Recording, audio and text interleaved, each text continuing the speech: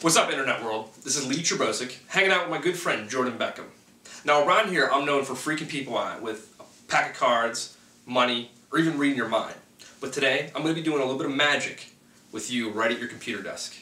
So, what I have is a deck of cards, and this deck of cards is a little bit different. You can actually see on the side of the pack, this deck of cards has been barcoded. Now, not only has it been barcoded, this deck of cards is completely mixed up. You can see that every card is completely mixed up in this entire pack. Now, I'm going to try a little interactive magic with you right at your computer desk. What you're going to do is I want you just to mentally think of the word stop as I run my finger down the pack of cards. And we're going to try to time it. So here we go. Just mentally think of the word stop. Right there. Excellent. I'll pick up right where you thought of, and I'm going to show you. That'll be your card. I just want you to memorize that card, and we'll get back to it in a little bit.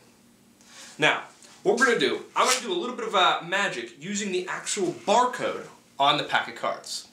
So if I were to give these cards a cut, right about in half, and give them a shuffle, right about there,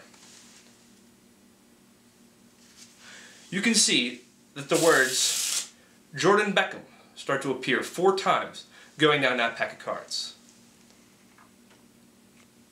We'll give the cards another cut, and we'll give the cards another Jordan Beckham shuffle.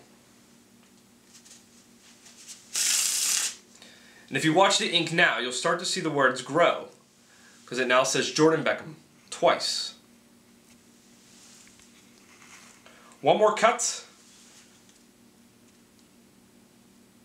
one more shuffle, and if you watch the ink, you'll start to see one large Jordan Beckham on the side of the pack.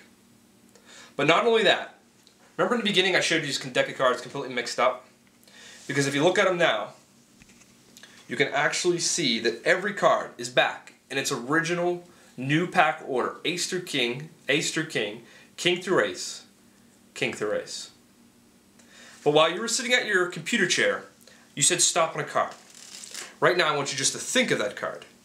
Because if you think of it, and if you watch the ink, I shake it up just a little bit, you'll start to see that your card was the king of clubs.